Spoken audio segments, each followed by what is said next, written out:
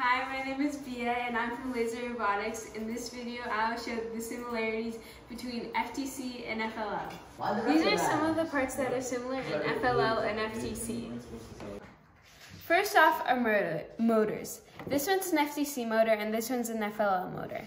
They look quite different, but they both serve the same purpose, powering things. Then there is the beams. They look different, but they also look a bit similar, and they're both used for connecting things together.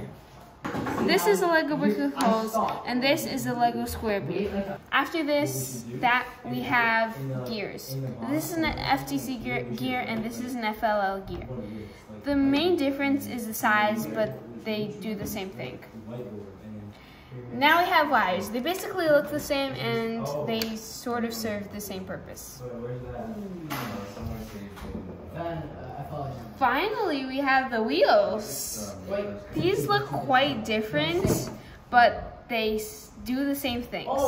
The only difference with this one is that it makes it easier to go side by side, whereas this one is just easy for going in a straight line.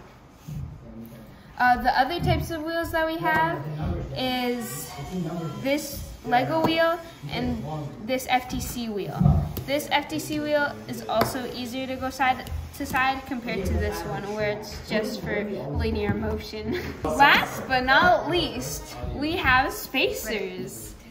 These are the Lego ones and these are the FTC ones. As you can see, there's quite a difference because the Lego ones have different purposes than the FTC ones. Like this one can fit screws inside.